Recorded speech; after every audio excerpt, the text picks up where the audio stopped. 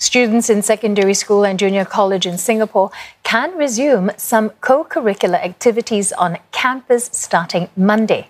COVID-19 precautions have meant that they've been stopped for 4 months. Activities in primary schools will restart after the Education Ministry assesses the situation for older students.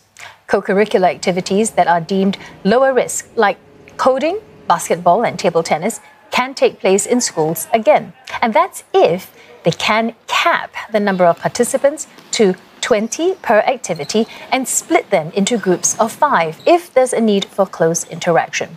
And schools will also have to modify game rules to keep students at least a meter apart and screen coaches and instructors for flu-like symptoms. MOE says there's no compulsory timeline to restart activities, and schools have the flexibility to decide when to do so, taking into account factors like workload. One coding lesson provider says some schools that are conducting computing CCAs online plan to continue doing so for now.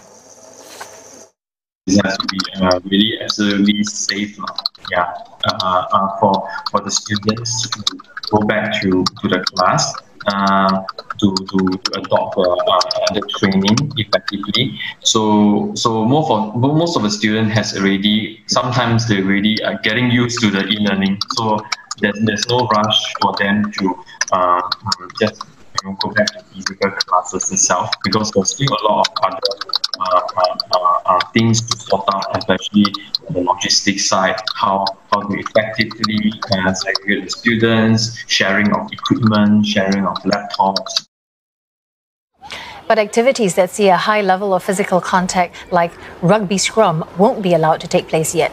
And it's the same for those that involve singing, wind instruments or loud shouting due to the potential of exposure to aerosol and splatters.